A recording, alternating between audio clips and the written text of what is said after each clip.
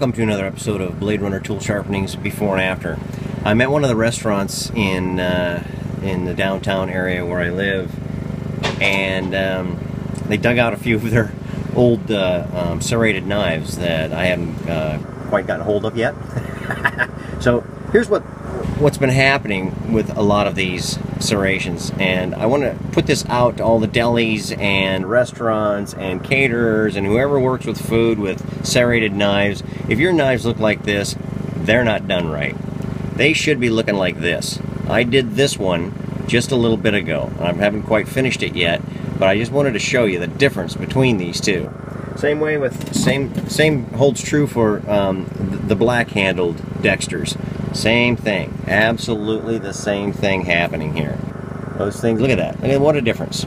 So what I'm going to do is I'm going to finish these two bad boys up, and when I'm back, I'll show them to you. Welcome back to Bladerunner Tool Sharpening's Before and After. Those serrated knives I was showing you a little bit earlier that were pretty badly sharpened, I guess is about the only way you can say it.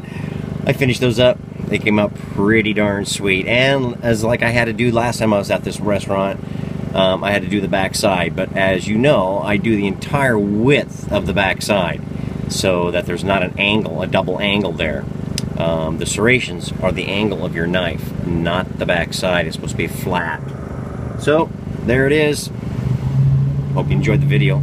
Like us on Facebook, and remember, with Bladerunner, there's never a dull moment.